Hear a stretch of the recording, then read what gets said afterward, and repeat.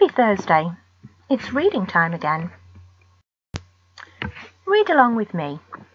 The Hunter with a Heart. I'd been hiding in the undergrowth for what seemed like hours before the beast appeared, my stomach growling with hunger so loudly that I was scared it might give my position away. I'd sharpened the tip of my flint spear and made 3 extra arrows out of twigs and animal bone. I was ready to become the hero of my village, ready to bring back the biggest catch we'd had in months. It was so big that it would feed our families for weeks. I approached, tiptoeing silently behind the trees.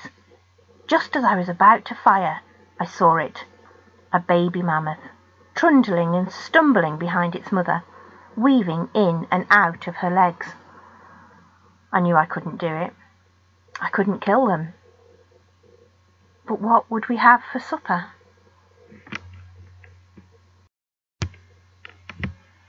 Okay, so what we'd like you to do now is write today's date in the top of your page in your exercise book and see if you can answer these questions.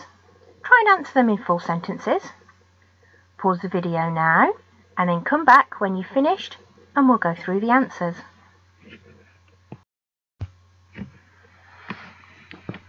Number 1. What does trundling and stumbling tell you about the baby mammoth's walk? The words tell us that the walk was unsteady. Question 2.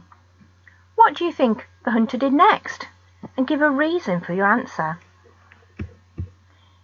This answer is your own choice about what you think he did next. Question 3. How has the author made the character seem unsure at the end of the text? The author repeated the phrase, couldn't do it, and he used ellipsis, ... Question 4.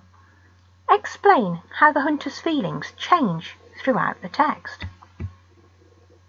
You can include any information about how they were ready to hunt at the start, but changed when they saw the mammoth family. Thank you, and we'll see you tomorrow.